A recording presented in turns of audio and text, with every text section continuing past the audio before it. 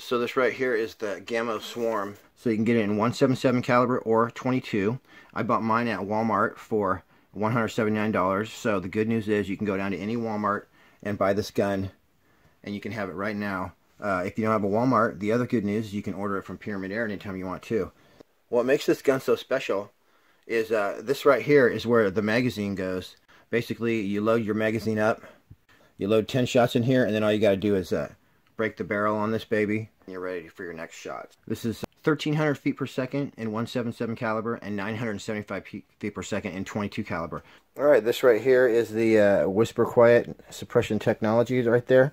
And, you know, it could have some baffles right here, too. This is a shroud that goes over the 19.9-inch barrels. And right here is where you load your magazine from the top right there. And we got a mag release button right there. This is lighter than your normal gun, but it does weigh 6 pounds, so it's not super light. Now, one of the cool things about this is the trigger, and here's a close-up of the trigger. So this trigger is adjustable at 2 different stages, and you have to read your owner's manual to find out how exactly to do that. It's going to come set on your gun at 3.1 pounds. Of course, we got some snazzy stuff down here at the end with the red. And this recoil pad is set on the stats was supposed to reduce the recoil by 74%. So this is a 40 millimeter 30 by 9 power adjustable, and it's adjusted to be really clear at 25 yards. Right here looks like it has a really nice scope rings. That's like one piece, and then it also raises your scope up a little bit. So that on top of this rail that they got back there, you're going to have a really nice side picture that's up where you need it. Yeah, this is all gnarled and everything. This part looks really cool. This is metal, all complete metal, of course, and this is where you adjust it. So yeah, this is great. Okay guys, right here is my brand new Gamo Swarm, and I got this at Walmart. The barrel looked pretty clean, but some guy told me that he didn't clean the barrel in his Gamo Swarm before he shot it, and it caused some problems. So I'm going to go ahead and just run some patches through this. So this is super important with air guns, and this is something I didn't know when I had my first air gun. You cannot use a metal cleaning rod to clean your air gun. And that's because a lot of air guns have a crown, which is basically a little indentation at the very end of your rifling right there, and when you shove a metal rod down the barrel, it screws it all up. So what you got to do is you got to get one of these crown savers, and this is basically a nylon thing where you can get your patch in here, run it down and pull it through and back and all that stuff without damaging your rifle. The bore snake is another flexible cleaning rod, but there is something on the bore snake that screws up air guns. It's got a little piece of metal in there or something, so do not use a bore snake. Really, you can use like a weed trimmer line from your weed whacker, or get one of these crown savers. It's only $10 from Mach 1 air guns. Right here, I'm just going to be using some patches I got from Walmart. These are like 2-inch patches. And of course, good old standard Hops gun bore cleaner. And if you have never used this stuff, you know, gun cleaning, it's super, super stinky. So I'm outside right now, and you know, I got a towel that I don't really care about here, but if you use this stuff inside on the kitchen table, you would get in big trouble. So you actually have to pull the end a little bit to where it's right about there, and then you shove it through the barrel.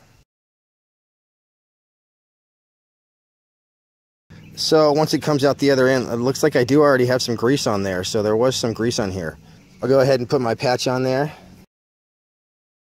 Alright, now I like to soak this stuff up. Once again, this stuff is super stinky, and you know, you might even want to wear rubber gloves if you got them when you're doing this, because they'll get on your fingers and stink a lot. So I'm just going to dip this right in there though, like that. So maybe give it a little tug on the handle right here to kind of cinch that up. Alright, I'm ready to pull this through. Here we go. Alright, so all this gunk right here was inside the Gamo barrel that I got from Walmart. So I'm definitely very lucky that I cleaned it, and I'm going to go ahead and keep running patches through here until it comes out clean. So for my next patch, I'm going to pull this like that again and just shove it through the same way I had it. Oh, wow. So that's crazy. So this is how good this stuff cleans, you guys. This is my second patch, and it's almost completely clean. So it's like I just wiped all that crap out of my barrel on the first patch, but I'm going to go ahead and do this a few more times. Alright, so these are the 3 patches, number 1, 2, and 3. So you can see I'm almost clean here. I'm going to keep running a few more through there, though. I just got done cleaning my Gamo Swarm right here, and it was a chore, I'll tell you that. It probably took me an hour and a half. And the main reason is because my crown saber, when it would get to about right here, there's baffles in here, and it would start to be a little twisty, and I couldn't get it to, it would just keep hanging up right here. Then when I try to push it this way, it would hang up right here. And but you know, I had to get it clean, so I finally figured out a method where I kind of had this going downhill and used gravity, and finally after about an hour and a half I got this thing pristine clean. And I'm so glad I cleaned it too, because if I would have shot this gun with all that gunk in the barrel, it would have really screwed up my grouping. Basically, if you shoot a gun like that, you'll damage the barrel. You'll get like 6-inch groups instead of half-inch groups, so it is a huge difference. Now I just got to pack these babies up and let's get to the range. Alright guys, I am going out to the air gun shooting range, and I just had to get this on tape because it's beautiful. Woo, trying to crash here. But this is a place, a lake or something. I've never been here, but oh, look at down there. Anyway, I'm going over some water right now, and apparently some guy set up a range here, an air gun shooting range. So a little bit of a drive for me, but I went ahead and did it this morning. It's about 8 in the morning, and so far I'm glad I did. I've never been here, and it's beautiful. So this right here is the real attraction of the place that I'm at right now. It's a giant lake, and way down there, there's someone on the water in a boat. And this is the bridge that I'm about to drive across right here. And then I'm going to go up into the mountains somewhere over there, and that's where the air gun shooting range is. So this is a really pretty lake though, so I thought since I was here I might as well show it to y'all. Alright, I think I found the place, and it looks pretty cool actually. I'm right at the front of it, so check out this plaque that they made. Wow, that is an Air Force Edge. I know that because I almost bought one yesterday. Yeah, it's cool. We got some range rules. Definitely I found the air gun range, so I'm super happy. Let's go see what's going on. Read that later. Okay, good news is it's got some picnic tables for me to sit at. Oh, wow. Looks like we got targets at all different distances out here. Oh man, they got some cool ones too. And check this out. I was like, what's sitting over here? It's these strings, and let's follow the strings. Oh yeah, that's for resetting your target European style. Let's check this out. Oh my gosh, someone has been shooting these air gun targets. Oh my gosh, this is an air gun target. Holy crap. That is awesome. So if I hit it here, it doesn't do anything, but if you hit it here, down it goes. Alright, so I'll get my rangefinder. So we got a deer, we got a boar. Boy, someone's definitely been shooting air guns at this thing. Oh my gosh, and a zombie. So this is like more real life sort of scenario. Wow. Oh wow, now this is small, and number 5. This is actually, I was almost going to order one of these, and it looks a lot bigger in the picture. But yeah, this right here is probably 8 inches across. But this right here, oh no, that broke off right there, so maybe the better shooter would be doing this side. But basically, yeah, you shoot these guys, and then you guys race across one way or another, so that's cool. I couldn't even guess how many yards I am away, probably 20 right now. Let's see what else we got. Alright, number 6. This is my bunny target that I just had in my video. And it looks like they put the kill zone down to 1/2 inch here. Cool. Alright, right here we have your basic spinner. So this is number 7. Oh, you know what's really cool? Is this is a bee right here. I don't know why he likes it. Don't eat that stuff. This is really cool. I've seen these on a lot of YouTube videos. This is clay right here, so you can take a card, stick it sideways, and then if you were awesome, you could actually shoot the card in half. So I'll probably be trying that with that clay right there. You know what these guys would really appreciate is if I came here and spray painted their targets for them, and next time they show up, everything was all shiny. So probably do that. Alright guys, it's just me in the wilderness with my Gamo Swarm. And a little bit of water, because as soon as I got here, I spilled my water. So now I'm stuck up here in I don't know, it's probably like 80 something degrees here in the middle of nowhere, but I don't think they have any fresh water. Time to do some Gamo Swarm accuracy testing. So here's the most important thing when you get a Gamo Swarm, whether you get it from Pyramid Air or you go and buy it at Walmart, is that you have to clean the barrel first. All right guys, I'm checking the ranges on these boxes out here with my, this is a Halo XL450 rangefinder that I got at Walmart for $99. So it's telling me that these near boxes right here are actually 15 yards away. The ones behind those, I actually didn't check that one, but these ones back here are 45, and this dueling tree way in the back right here is 61 yards away. So some sort of weird distances, but I'm going to go ahead and shoot. All right, 25 yards with the Gamo Swarm. I did kind of sight this in at my house, and so I'm actually going to shoot off the bags real quick here and see what I can do. I can't really see my target, so I'm walking down here to make sure I didn't hit it like right in the middle of the bullseye or something. Not even close. So I'm going to work on sighting this in and see how close I can get, and then we'll do the real tests. Oh yeah, another news flash is that the artillery hold is what a lot of people say you need to use on a spring gun in order to get a good shot. But this is actually like a nitro piston or something. This doesn't have a metal spring in it, so you don't have to use the artillery hold on it. That's one cool thing about the Gamo Swarm. So I'm just gonna go ahead and shoot the way I normally shoot. And I haven't really ever got into the artillery hold or practiced it, although I will in the future. But I'm going to go ahead and just shoot normally and see what I can do here. Okay, so my first 3 shots, they are all going consistently to the right. And so I'm going to go back and turn my scope hairs, and I'll show you how to do that. So I'm actually at 25 yards, and this is made for 100 yards. Basically, just like it says, 1 click is a 1/4 inch at 100 yards. So you could actually figure out exactly how many clicks you need to go. But the one thing I wanted to show you is that this is a bullet impact. And so we saw that my bullet impacts, or my bullets were striking to the right. So I want my bullet impact to come left. So I'm going to go ahead and just turn this to the left like that. And I'm just going to turn it a few clicks, and I'm more like fine-tuning it right now. All right, it's time to load the magazine on the Gamo Swarm right here. So this is a super cool magazine. That's the indicator on the top there, and it says that you're out, you need to load some.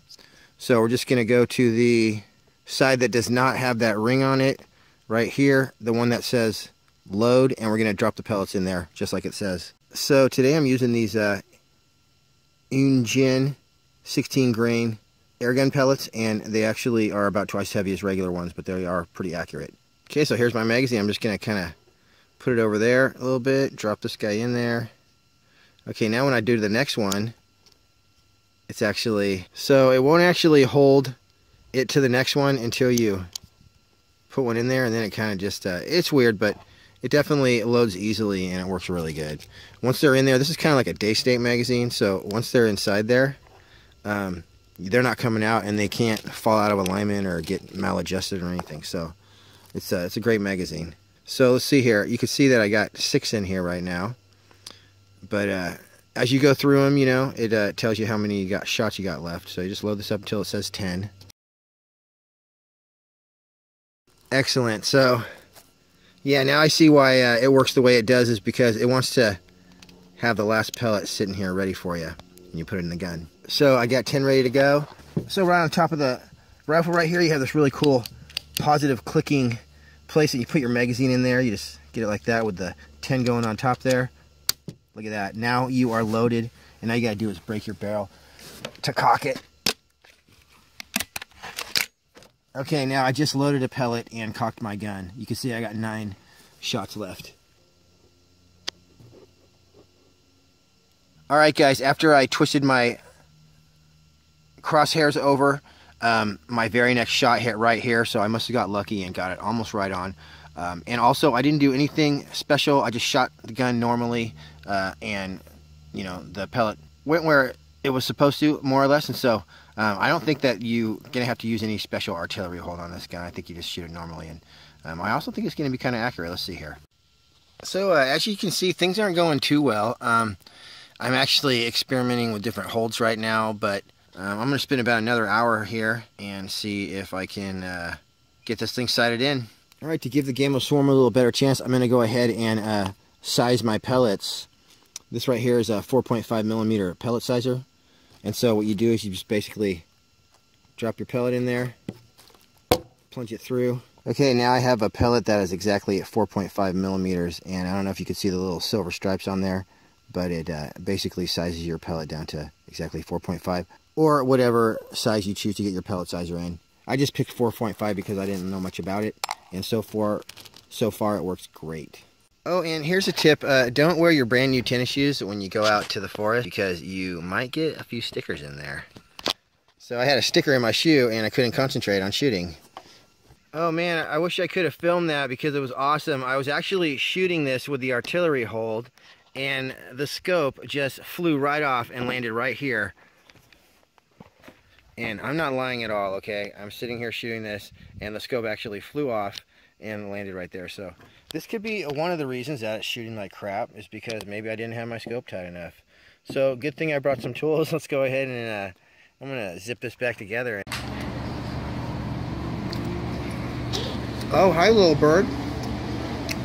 What are you doing? You want some of my sand match? This bird knows what's going on.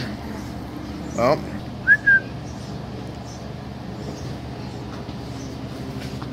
Here comes the brave one. Come on, buddy, you can do it. Come on.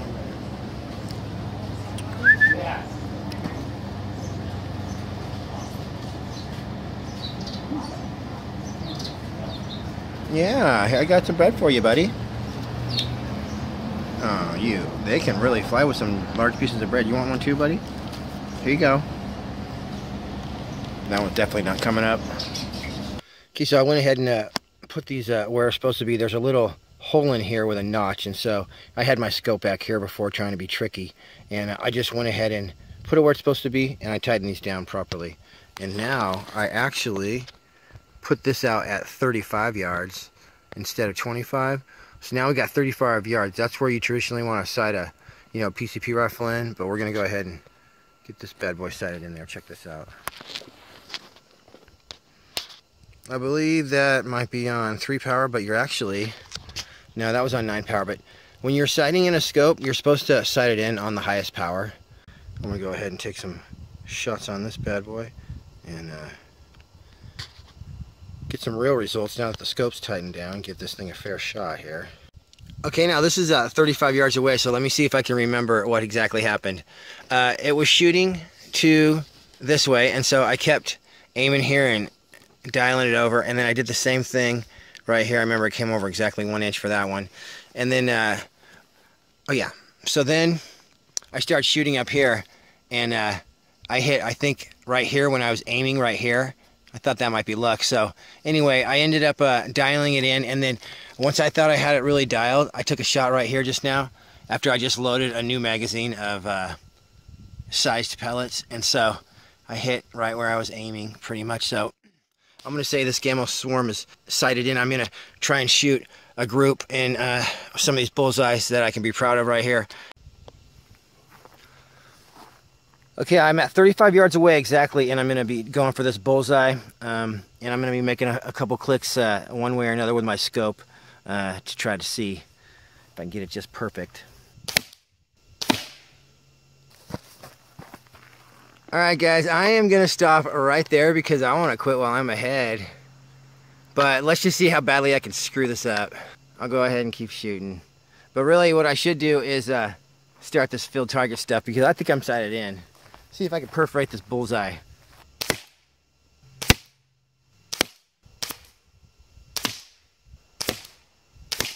Alright, I want to tell you guys exactly what happened here. So I actually have to concentrate really hard to shoot straight. But anyway, I kind of lost focus here, and I got a couple of these around here. I don't remember really if these were part of my magazine, but anyway, obviously I got that bullseye, and then I got one down here, and then I got, I believe this was 2 right here. And, and see, these ones that are off are probably going to be a lot me. It could be an actual flyer, but then, so I ended up getting 1 here, and I think 3. So basically, we can see that the Gamo Swarm is capable of 1/2 inch groups at 35 yards. So that's great. That's like on par with any PCP. And so, you know, that's with practice. Someone that knew how to shoot springers better than me, or knew how to shoot better than me, or would just, if I went ahead and practiced with this gun, if this is my only gun, I practice with it every day, then you could definitely be nailing these little half-inch groups at 35 yards on every shot, I bet. So I think I'm ready to go ahead and tackle this field target, or whatever we want to call this course right here. Knock down some bunnies and all that with the Gamo. Oh man, this guy like needs some paint jobs so bad. So all I have today though is these target spots right here. I'm gonna go ahead and take some of these Birchwood Casey target spots and stick them on the paddles right here throughout this whole course. So in a couple minutes here, this whole course will have these Birchwood Casey target spots on here, so I won't be able to really see what's around it, but I'll at least be able to see what I'm shooting at. Let's see if I can take out this whole course with the Gamo Swarm. Whoa, check out the carnage down here. Someone's been ripping this place up with BBs. Wow. Oh wow, look at all those BBs stuck in the back. Holy camole. Wow. If those BBs were jewels, I would be rich. We got a deer right here. Let's look at all the jewels in here. You look great, dude. Very handsome. Alright, I gave this guy one down there and then a little mini for the reset paddle. And you know what? I think this guy needs like one right there in his head. This right here is some spinners, and then this little teeny Tic Tac container and some clay right here. These are probably at 50 yards or something like that, something crazy. Those targets right there are really far away. I do remember now they're like 45 yards away. These right here are more like 10 yards, and I am sighted in for 35 yards, which is pretty much that log right there is where my target was at 35. So I got to figure out exactly where to shoot for my 10 yarders right here.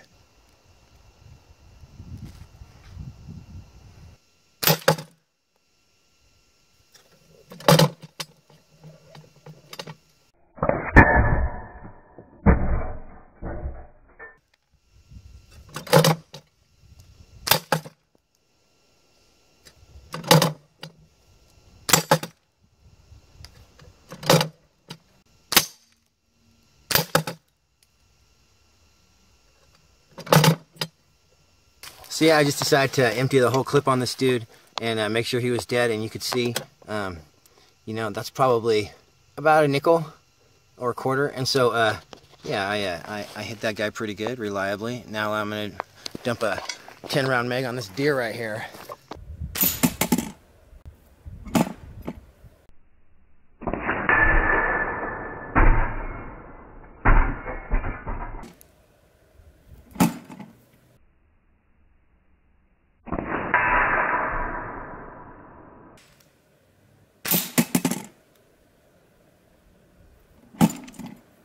So that was just a little too easy. I'm gonna go over to this boar right here.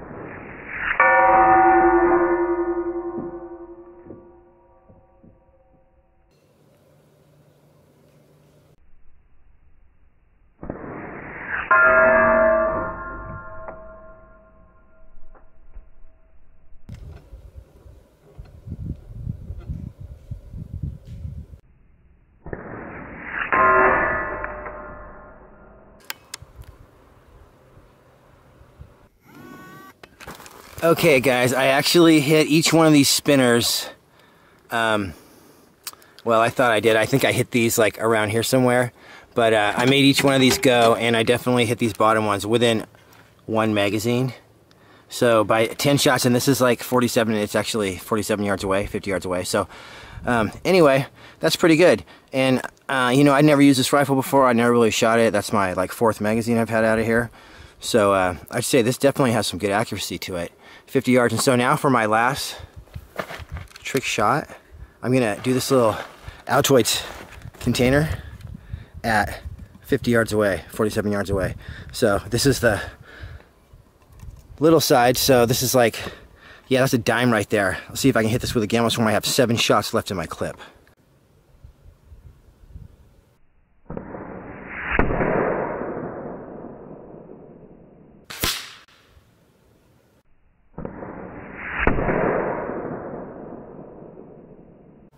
Okay, so you can see where I was aiming that little Tic Tac container, just a little bit high. I aimed, let me see. I don't know how this is going to focus in there, but I aimed a little bit high on my scope, and on the second shot I did nail it. So that was cool. But yeah, that's a long ways away. That's as far as I can zoom in with my camera, but yeah, that's 50 yards away, exactly 47 yards away. So really, really good. I'm very impressed with the Gamo Swarm. You know what? I actually got to get going because my kitty cat's been home all day alone. But look at this. Look at this. This is a 177 caliber pellet that's been stuck into that Altoid container. So that's pretty amazing. All right, well, this concludes the Gamo accuracy testing. So you can see I hit this little 1/2 inch across Altoid case from 47 yards. So we're just going to say 50 yards with the Gamo Swarm on my 4th clip of ever shooting that thing. So yeah, awesome. I like the Gamo Swarm. I'm going to say it rocks. It's a good spring gun for 200 bucks, definitely. All right, guys, right here is my pet raccoon, Chauncey. Hey, Chauncey. Chauncey. Hey. Anyway, he's, as you can see right there, about as big as a Craftsman toolbox, and it's going to say on your Gamo Swarm package that you can shoot a raccoon with it, that it's suitable for that, but definitely not. Do not shoot a raccoon with your Gamo Swarm, because it's just going to definitely not kill it. So anyway, I just wanted to mention that. Let Chauncey enjoy his dinner here.